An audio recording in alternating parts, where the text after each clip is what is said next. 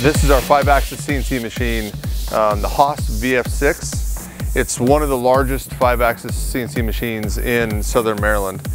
And Steve is over here working on some parts that we're doing right now for Lockheed. It's P3 parts that we are building for Customs and Border Patrol and Lockheed.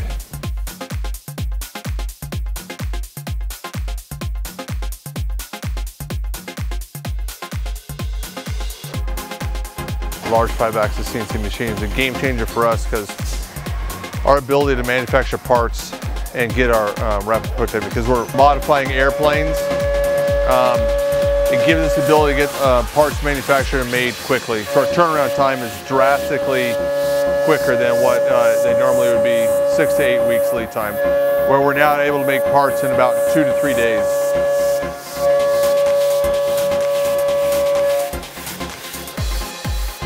So here's the finished product for what we're making for the P3.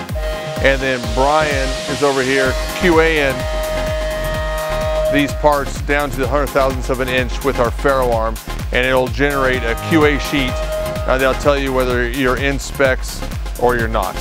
Well, we start off with a solid block like this, and after Steve is done machining the whole part, it turns out like this. There's no welds, no molds needed. Comes out one nice solid piece, very sturdy. What I'm gonna go ahead and do here is I'm gonna shoot one of our planes, and this is gonna show me how close this actual part is from where Steve machined it to where it actually is.